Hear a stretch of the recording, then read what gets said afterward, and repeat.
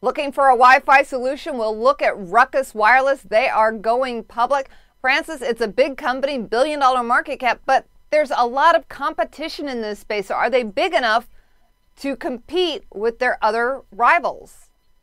That's a good question. They compete with Ericsson and Cisco and Aruba, and they turned profitable in 2011. And for the 9 months ending September, their revenue was up 92% to 152 million. And their pre-tax profit was up 900% to 12 million from 1.2 million. But if you look at the numbers, they have kind of a funny tax rate because they're about 55% of their sales comes from overseas. And so if you take Cisco's tax rate, which is 21%, and apply it, what you'll find is that, and annualize it based on the September numbers, you'll come up with a PE of 81, which is relatively high. I mean, if they continue their growth, it's worth it. But I think they'll probably do okay in the IPO. I just think the PE is quite high. And what they do is they provide a Wi-Fi coverage where cellular coverage isn't so great, or it's crowded, or the channel is too crowded.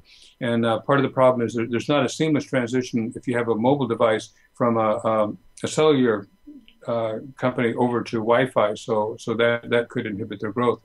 But they have 18,000 customers. They have 6,000 resellers. I think it's a play on the growth of the Wi-Fi market, and who knows with the competition. I just think that 81 times PE is a little high.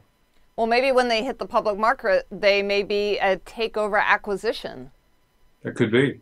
Well, we'll keep our eye on Ruckus, and Ruckus is planning to go public with a $118 million offering.